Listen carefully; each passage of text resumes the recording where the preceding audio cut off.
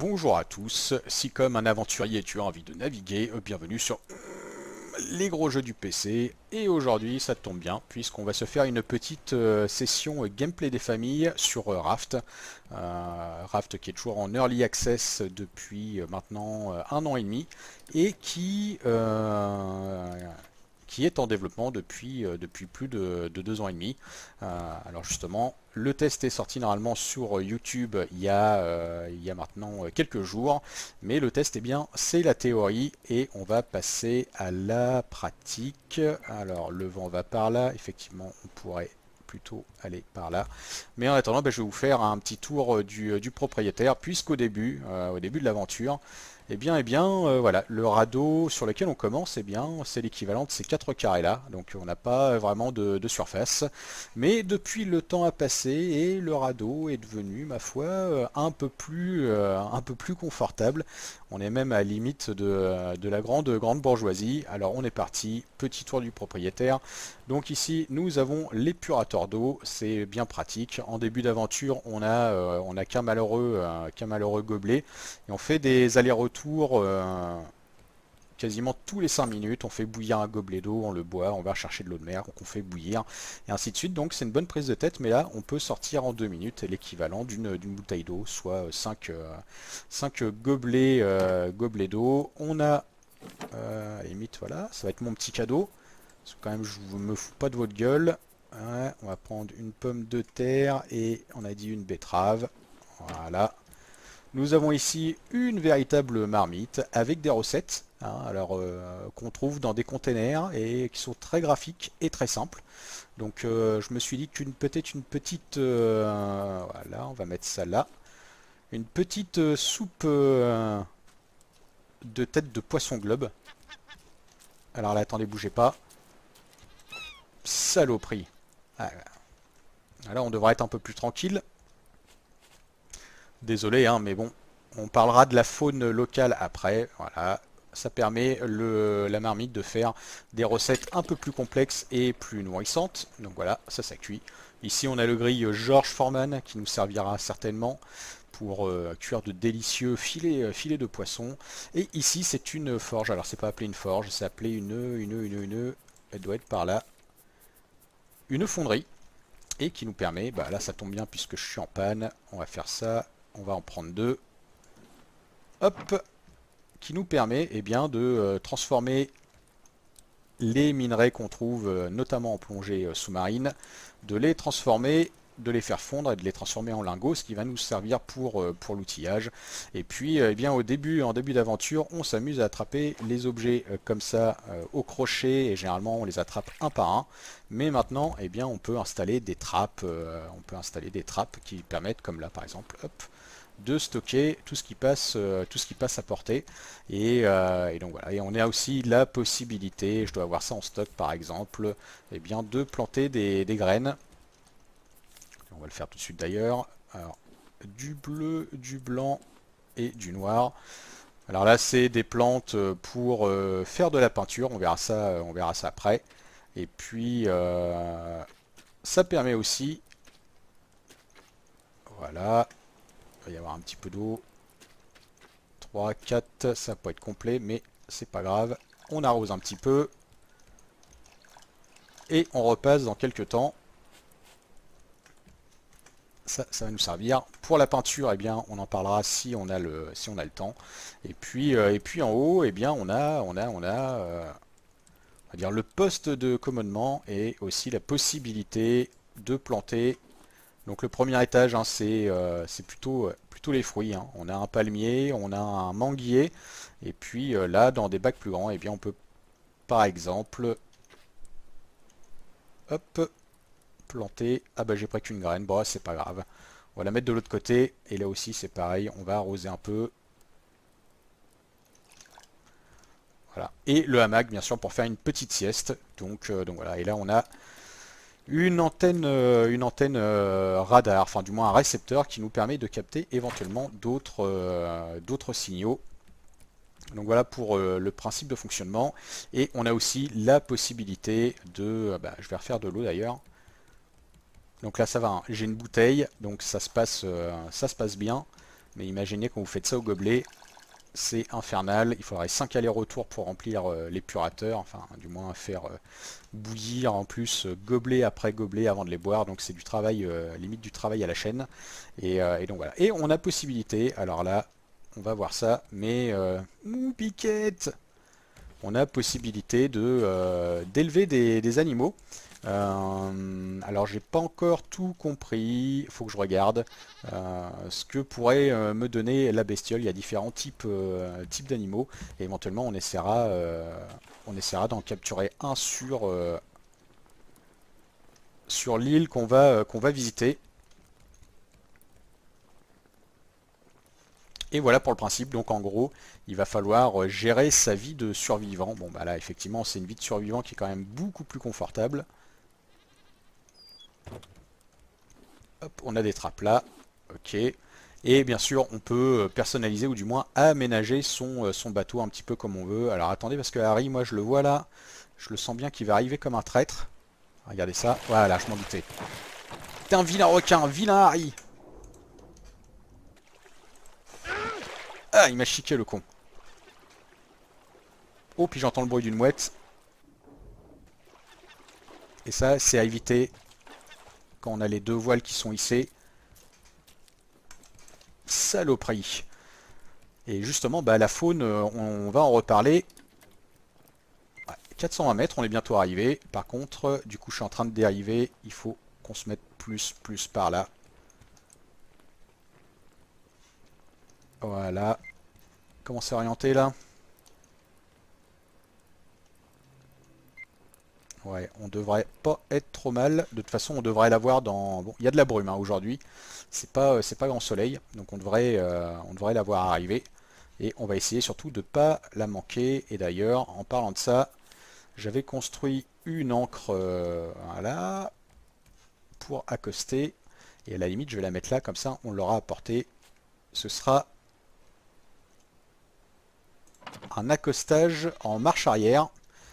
Et donc voilà, donc il faudra gérer la vie de survivant de A à Z, sachant que bien il faudra entretenir son rafting, puisque vous avez vu que Harry, eh bien, il nous veut du bien, mais il est un peu faim. Donc,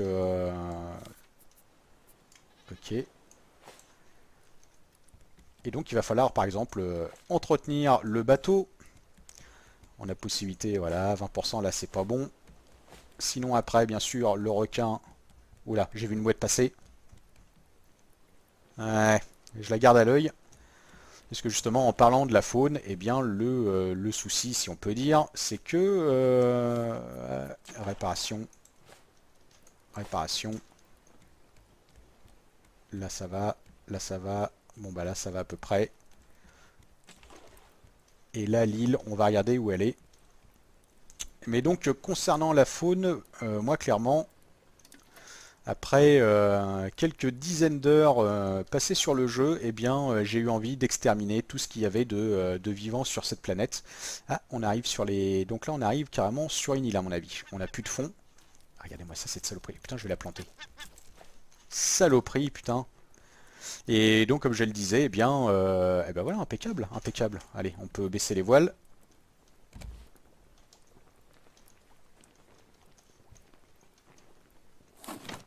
Voilà, voilà.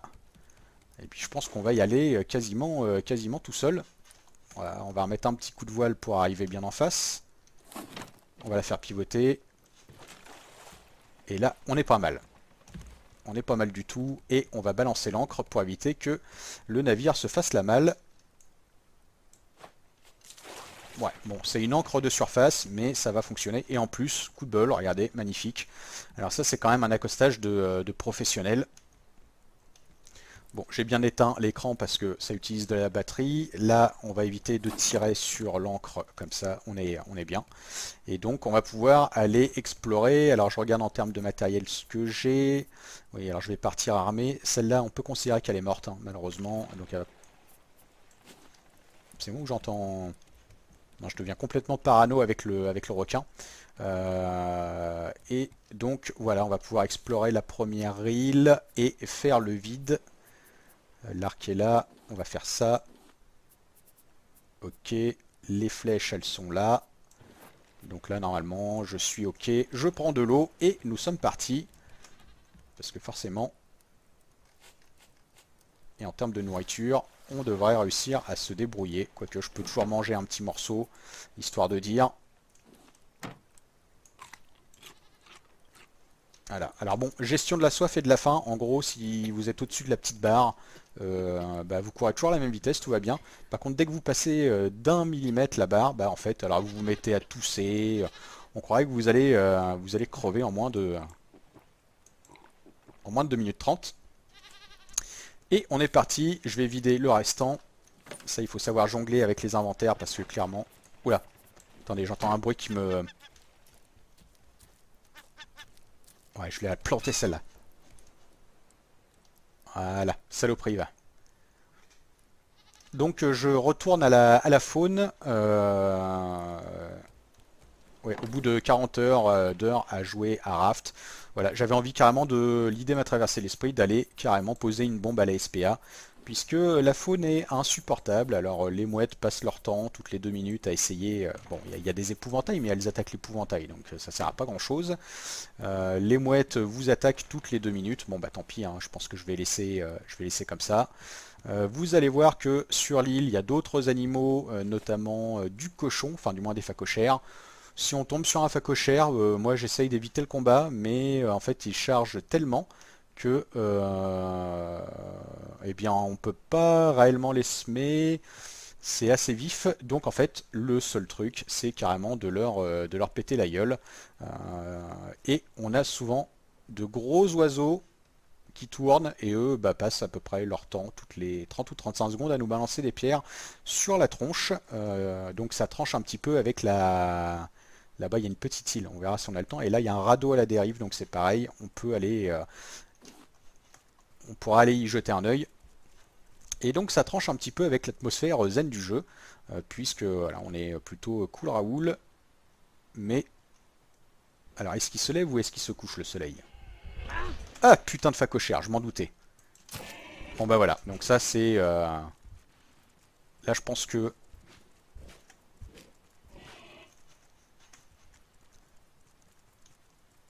Je vais être obligé de le massacrer.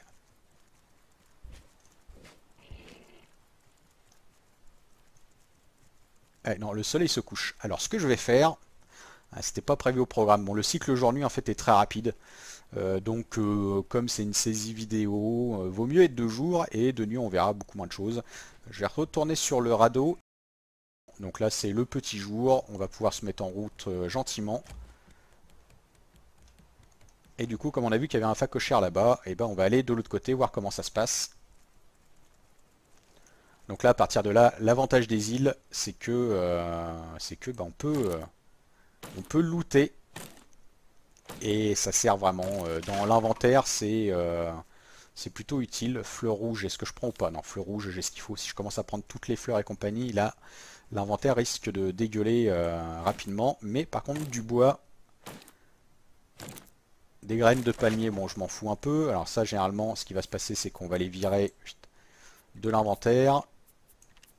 Parce que on va s'intéresser à des choses beaucoup plus intéressantes. À quoi? Ah, ça, ananas, je suis preneur. C'est aussi nourrissant que hydratant, donc ça c'est impeccable. Et donc sur les îles, alors là oui comme je le disais c'est qu'on est vraiment en fin de partie, donc là on est sur les grandes îles, parce que je pense que ça va être rééquilibré, mais comme le jeu est un peu mal foutu et que les grandes îles sont arrivées en mise à jour, regardez-le, moi ce con, je pense qu'il va falloir que je le bute aussi lui. Ouais, le mec il aime plus les animaux quoi. Je te jure je vais tous les buter, déjà je vais m'occuper du requin après. Mais toi l'oiseau si tu traînes un peu trop par là... Ah ouais bah je pense que si tu me lâches pas, ça va mal se passer. Regardez-moi ça. Ah ouais, allez vas-y. Va chercher tes conneries là. Et je crois que je vais me le faire à l'arc. Tant pis il l'aura voulu mais...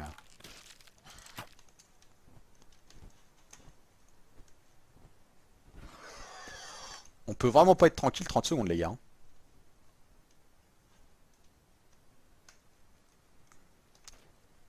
Voilà, souvent il va loin, mais parfois...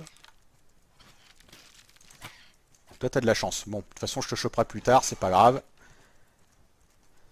Et donc les grandes îles bah, en fait ont été rajoutées je pense il n'y a pas très longtemps et au début le jeu n'avait que des petites îles qui étaient quasiment toutes identiques qu'on visitait à peu près en 2-3 minutes.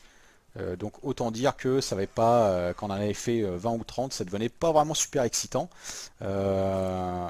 Et c'est vrai que pour ça et aussi pour le côté radeau de 4 mètres carrés au tout début où on peut pas faire grand chose, à part ramasser des ordures pendant 1 heure et demie ou 2 heures, eh bien j'ai vraiment cru que c'était le pur jeu de merde et je comprenais pas trop. Mais voilà, après, eh bien on va dire que l'horizon s'éclaircit un petit peu, bon, sauf là, on a de la brume. On peut aussi avoir de la pluie. Et avec les grandes îles, bah, on a un peu plus de diversité, même si on retrouve toujours un petit peu les mêmes modèles. Mais par contre, voilà, on a une plus grande diversité. Et en plus, eh bien, on a le droit maintenant à des animaux, même s'ils sont bien casse-couilles. Mais voilà, au moins, ça rend les choses un peu plus vivantes et en plus on a certains animaux qu'on peut ramener.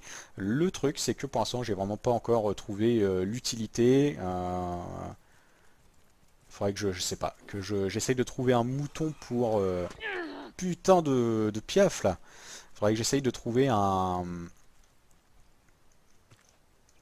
comment ça s'appelle? Peut-être un mouton pour faire de la laine ou quelque chose comme ça, puisque c'est la dernière ressource qui me manque. Mais voilà, donc on peut faire de la cueillette, on peut découper certains arbres, récupérer les fruits, essayer de choper des graines pour certaines fleurs, et puis bah, explorer les îles aussi pour trouver des caches, afin de... Ah, ou attendez, alors là, ça m'intéresse, parce que ça c'est le genre d'animal que j'aimerais bien capturer, bougez pas. Je sais pas ce que c'est comme bestiole.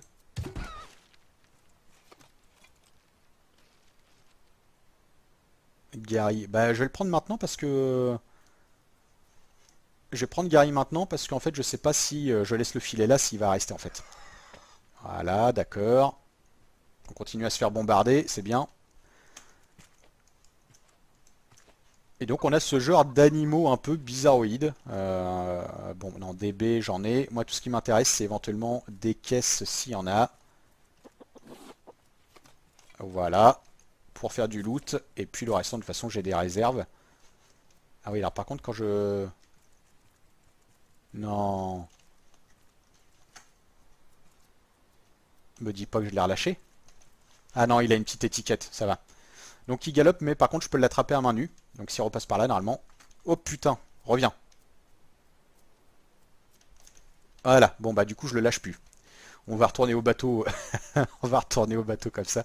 Je vais quand même aller voir de l'autre côté si, s'il y a autre chose. Là on va se retrouver au sommet. Euh,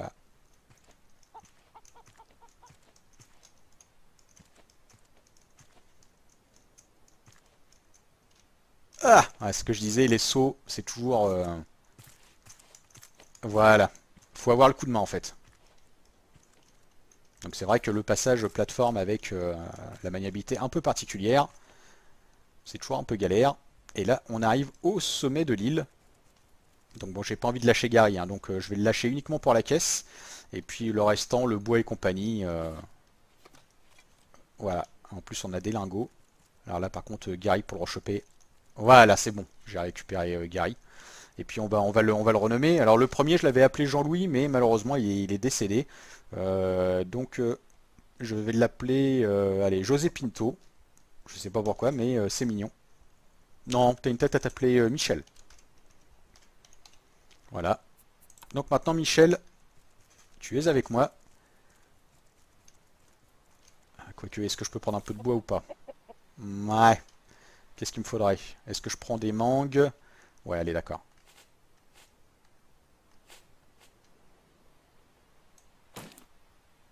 Ah bah, ouais, d'accord, ok. Je peux attacher Michel à la hache. Impeccable. Là, on a quoi? Mangue. Mangue. Ouais, donc là, faut que... Voilà, c'est que l'inventaire, il se remplit quand même super vite. Ça, on s'en fout. Le clou tout seul, là, vraiment, il a aucune utilité. Et puis, on va récupérer de la mangue. Ça fera toujours à manger. Ah oui, d'accord, donc je peux... Pastèque, clou, on s'en fout. Merde, il est passé où Michel? Il est là, reviens, Michel. Fais pas le con. Michel. Putain de Zozio, va. Voilà. Bon, maintenant je te lâche plus. Et puis on va retourner au radeau. Je vais pouvoir le mettre dans le petit enclos que j'ai construit avec la chèvre. On va voir ce que ça donne. Et puis je sais pas moi, est-ce qu'il pourra me chanter de jolies chansons quand... Bon, ce qui fait que là je peux pas trop me faire l'oiseau. Et puis si je tombe sur un phacochère, il va falloir que je détale. Parce que, bon bah forcément, je crois que... Oh, il y a un deuxième, il y a Jean-Louis II. Bon bah je vais en prendre qu'un. Est-ce que je peux descendre par là ou est-ce que c'est risqué? Ah, ça me paraît un peu risqué quand même. On va essayer de trouver un moyen plus conventionnel de descendre. Je sais pas si c'est une bonne idée quand même. Si, ça passe. Impeccable. Là, on va redescendre par là. Toi, l'oiseau. Je te jure que je te ferai ravaler ton bec. Il n'y a pas de problème. Et puis, on va essayer de retrouver notre radeau.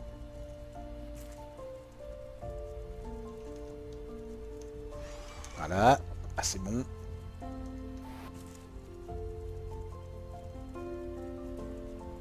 Ouais, tout ce que je veux, c'est sauver Jean-Louis. Oh, ça paraît pas mal cette petite rampe là. Voilà. À monter, je pense que c'est pas possible. Par contre, à descendre, c'est plutôt pas mal. Donc graphiquement, bah, c'est quand même assez, ouais, c'est joli. Disons qu'il y a de jolis jeux de lumière. Les conditions climatiques sont pas trop mal foutues. Après, bon, effectivement, faut pas regarder de trop près. C'est fait sous Unity et mais sinon voilà, ça a sa personnalité et puis surtout ça a vraiment une ambiance zen. Alors il y a une île qui est là-bas, mais à mon avis on devait lui tourner le dos. Non, le radeau est là-bas, donc notre rafto, c'est un mélange de raft et... Oh putain! Vas-y, barre-toi, le phacochère. Donc notre radeau sera bien plutôt par là. Ouais, il va pas nous lâcher l'animal.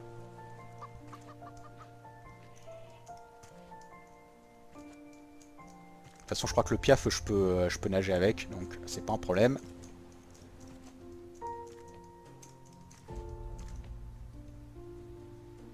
Voilà, et ben impeccable.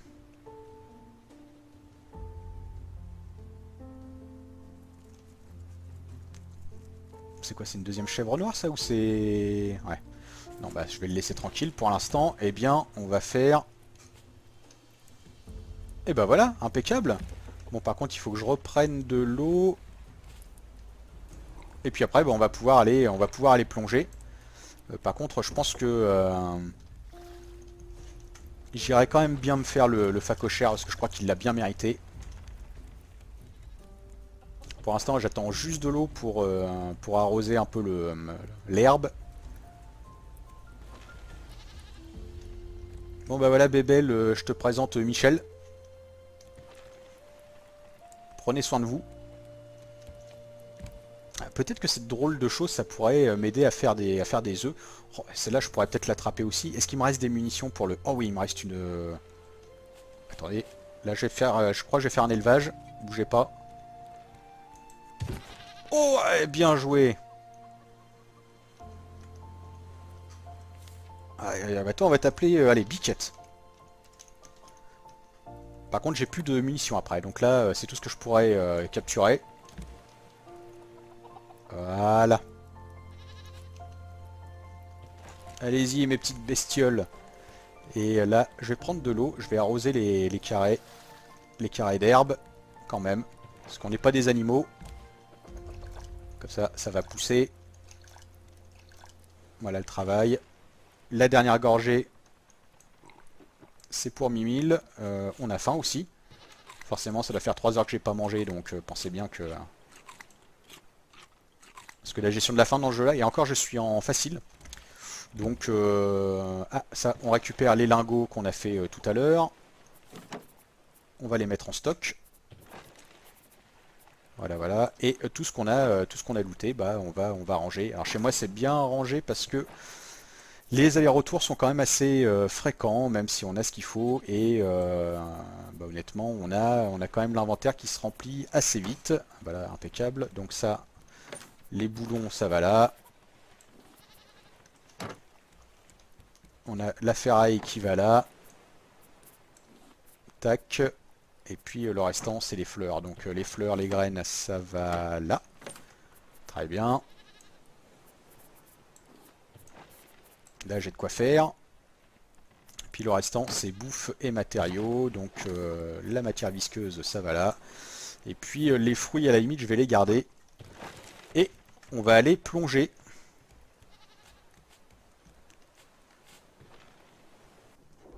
Ah bah voilà, bon bah là je tombe dessus, c'est pas grave, mais bah on va se le faire, c'est pas grave. Et je crois qu'il va falloir... Voilà, on va lui remettre un deuxième, un troisième coup peut-être. Donc là je peux quasiment nager à la vitesse du requin. Parce que je me suis fait des palmes, et puis... ah bah là à la limite je vais faire une deuxième coupure, il va commencer à faire nuit. Ça c'est plutôt pas mal comme système de pouvoir passer les nuits. D'accord, l'eau est toujours pas arrivée. Ah ouais, en fait ça coupe, ça doit couper le temps. Donc alors là, en termes d'armes, bah ça va plus me servir à grand chose. Je n'ai plus de cartouches du tout. Et puis on va garder ça. De toute façon, allez, je vais en profiter pour aller péter la gueule au requin. Sinon, pendant la plongée, il va pas arrêter il va pas arrêter de nous emmerder. Puisqu'il va nous attaquer à peu près toutes les 25 secondes. Tiens, viens là toi. Putain de requin. Et là, j'ai de quoi manger. Voilà, ça y est, il est muerté. Tiens, t'es un vilain requin. Voilà. Et le requin, qui est vraiment une source de viande. Alors ça, c'est vraiment intéressant. Donc là, on a l'impression que je l'ai tué facilement, mais ça faisait un petit moment que je le travaillais au corps. On va faire ça. Pendant ce temps-là, on va mettre la viande de requin à chauffer. Et puis là on va pas perdre de temps parce que le requin il est mort, donc ça c'est une bonne nouvelle. Par contre on a à peu près 3-4 minutes, pas plus, avant de le voir réapparaître. Alors on ne sait pas si c'est un de ses cousins ou si c'est le requin qui résurrecte, hein, un peu tel le Jésus-Christ des profondeurs. Mais oui, c'est intéressant aussi ça. Alors voilà le fameux poisson globe. Alors faut pas s'en approcher parce qu'il est... Oui, alors c'est un peu bizarre, on peut se servir de l'arc sous l'eau comme un harpon. Mais là c'est un des moyens les plus sûrs de l'avoir. Voilà. T'es mort? Voilà, très bien. Alors, récupérer la flèche, la flèche, la flèche, la flèche. Voilà, donc une première ressource. Bon, puis là souvent on va pouvoir rester assez longtemps parce que c'est pareil, je me suis fabriqué une petite bouteille. Comme je disais, c'est qu'on peut à peu près fabriquer 80 objets différents. Alors de la ferraille, ça m'intéresse. C'est pas sexy, mais c'est pratique. Non, ça doit être de l'argile, ça m'intéresse pas. Ça, je prends. Des algues, je prends. Est-ce qu'il me reste de la place? Oui, il me reste de la place. Et voilà. Et donc dans les profondeurs, voilà ce qui nous intéresse. Alors notamment le métal, qui est une ressource qu'on trouve pas forcément toujours facilement, mais qui est la ressource qu'on va utiliser le plus hein, pour construire des crochets, pour construire des flèches, des lances résistantes, ce qui va être bien utile parce que même ce genre de flèches là, eh bien, elles ont une durée de vie très très très limitée. Généralement, quand vous arrivez à buter un animal avec une lance, bon, elle est déjà quasiment morte. Donc ça c'est des ressources qu'il faut réussir à choper assez fréquemment. Et puis bah en dessous c'est vrai que c'est assez sympa. Donc pareil sur les grandes îles c'est un peu plus contrasté, il y a un peu plus de choses. Sur les petites, bah, bien sûr on va dire que le plateau sous-marin est beaucoup plus court et il n'y a quasiment rien autour des îles en elles-mêmes. Par contre, les ressources, c'est vrai que pour choper des métaux comme le cuivre et le métal, eh bien les petites îles en fait c'est hyper concentré, donc sur une petite surface, on peut vraiment choper des choses intéressantes. Alors que les grandes îles, généralement, ça sent un peu la dèche. Euh, Comme là, je pense que sur des petites îles, j'aurais réussi à en choper Voilà, tire l'arigot. Là, bon, on va en avoir... on va quand même en avoir quelques-unes. On va pas être 100% à la dèche. Mais, oh bah non, on est même bien. On est même très bien. Parce qu'il y a des îles, il y a vraiment que dalle. Bon, voilà. Et puis voilà, on a aussi... c'est quoi? Ah, ça doit être du cuivre, ça. Ouais. Donc ça, c'est intéressant. Et puis là, on va remonter gentiment. Et de toute façon, je pense que le requin va pas tarder à se pointer. Alors en fait, bon, on peut quand même plonger avec le requin dans les alentours. Bon, c'est juste que entre deux ramassages de métaux ou de ressources, bah, il faut se retourner pour mettre un coup de lance. Donc c'est un peu galère. Tandis que là, on a au moins le temps d'apprécier un peu, même si le décor est pas non plus phénoménal, bien sûr. Si on compare ça à Subnautica, ou bon, bah forcément, c'est pas la même catégorie. Là, je sais plus dans quel sens j'ai plongé, donc du coup j'ai perdu le radeau, ça doit être par là je pense. Ça doit être par là. Et je vous jure que si je trouve le phacochère, je lui démonte la race. Bon, à moins que ce soit lui qui me démonte, hein, mais... je pense que le radeau va être par là. C'est vrai que j'ai discuté, mais du coup le radeau, je l'ai un peu oublié. Allez, on va réussir à descendre comme ça.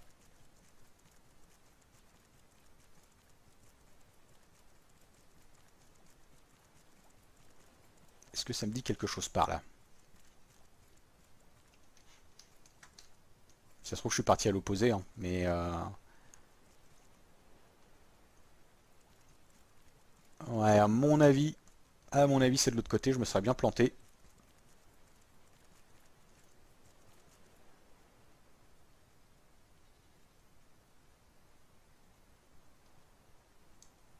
Saloperie de brouillard.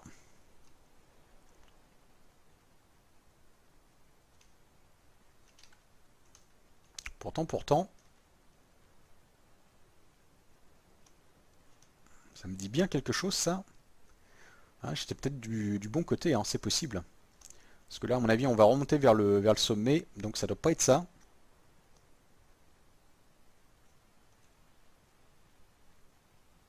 Ouais, non, c'est pas ça du tout. Je pense que là... Ah, le phacochère. Ah si, alors s'il y a le phacochère, c'est que... Ouais, de toute façon, j'ai dit que je te pèterais la gueule, et là, je rigole plus. Viens là par là. On va se ramener près du radeau quand même. Je suis là, loupé. Tête de nœud.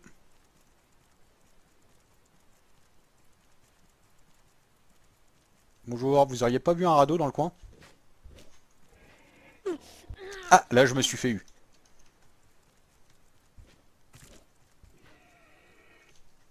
Ah, c'est bon, là, il est complètement à côté.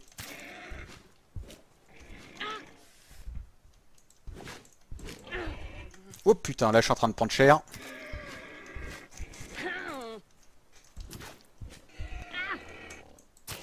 Ah, dès qu'on le frappe, en fait, il a même plus de temps de repos. Bon, puis là, faut pas que je fasse le con parce que... je voudrais pas me déchirer, ce serait quand même dommage.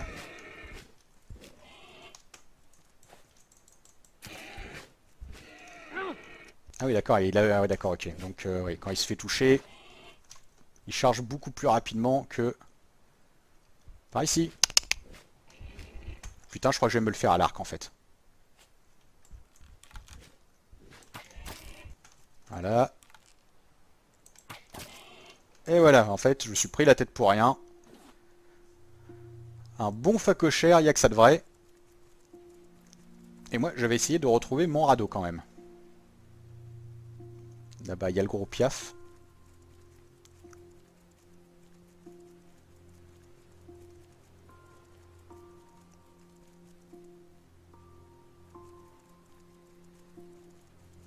Et voilà, quand on n'est plus emmerdé par les animaux, bah, finalement, c'est assez zen. Même les musiques sont plutôt bien travaillées, je trouve. Bon, le piaf, on va le laisser tranquille.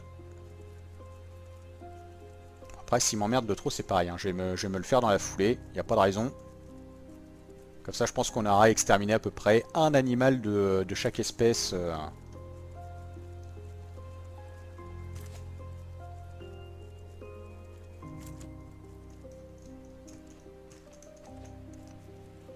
C'est vrai qu'une petite boussole ça aurait été pas trop mal.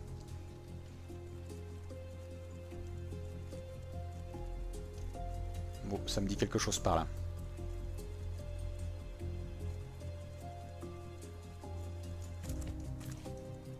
Voilà, nous voilà de retour donc sur le radeau, mission accomplie.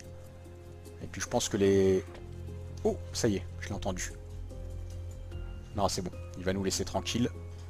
Là-bas, on a un autre radeau éventuellement. Là, le requin est réapparu, hein, c'est magique.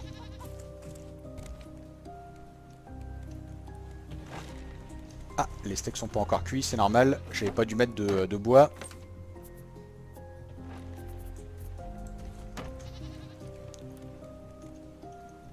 Voilà, faut que ça flambe un peu. Et donc voilà pour Raft, en gros. Vous avez vu à peu près tout ce qui peut se passer. Après, effectivement, j'ai pas montré les options de construction, mais en fait, elles sont assez variées, elles sont assez nombreuses. Entre les réparations, utiliser des plans inclinés, surélevés, utiliser des escaliers de bourgeois et compagnie, il y a vraiment de quoi faire. Et donc voilà, il y a de l'explo et compagnie. Après, je vous cache pas qu'il y a toujours un côté répétitif qui fait que quand on arrive sur une île, notamment une grande île, oh la tête de requin, c'est plus gang de requin, c'est gangbang de requin. On va essayer de faire pivoter par là et voir si on peut y aller, si c'est possible, mais à mon avis on va être à contre-vent. Je suis pas sûr qu'on y arrive. Ouais, effectivement on va être à contre-vent, donc c'est pas la peine. Il y a peu de chances quand même qu'on arrive à rejoindre le radeau qui est là-bas. Voilà, tu vas là. Toi tu vas là. Ouais, non, c'est mort. Là, c'est du contre-vent, donc pas la peine. On va suivre les courants et le vent.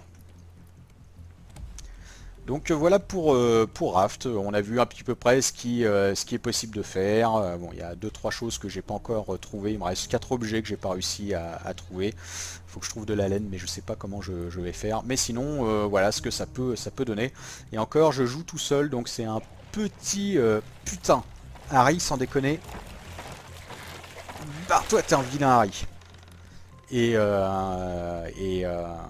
Et donc voilà, il y a de la navigation, il y a de la plongée, il y a de l'exploration, il y a possibilité de crafter, enfin de fabriquer à peu près 80 objets. Ça va vraiment du truc tout bête, du drapeau au calendrier par exemple, 119 jours de survie quand même, ça rigole pas, jusqu'à carrément l'antenne réceptrice, avec carrément le moniteur et puis la détection des